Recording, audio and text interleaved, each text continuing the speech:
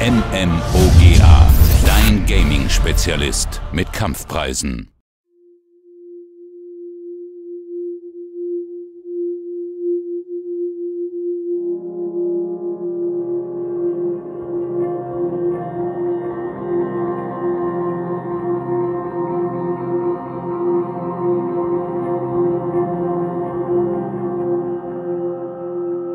When I was a little boy, I saw soldiers from my balcony. You woke up and you had nothing left. No food, no electricity, no tap water.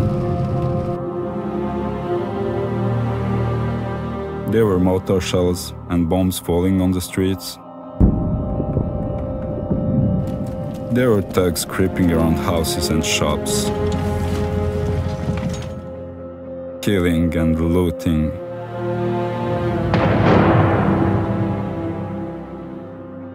After a year, my family escaped the city. I've been thinking about what I saw ever since. I know one thing. It might happen to anyone. War always happens at somebody's doorstep.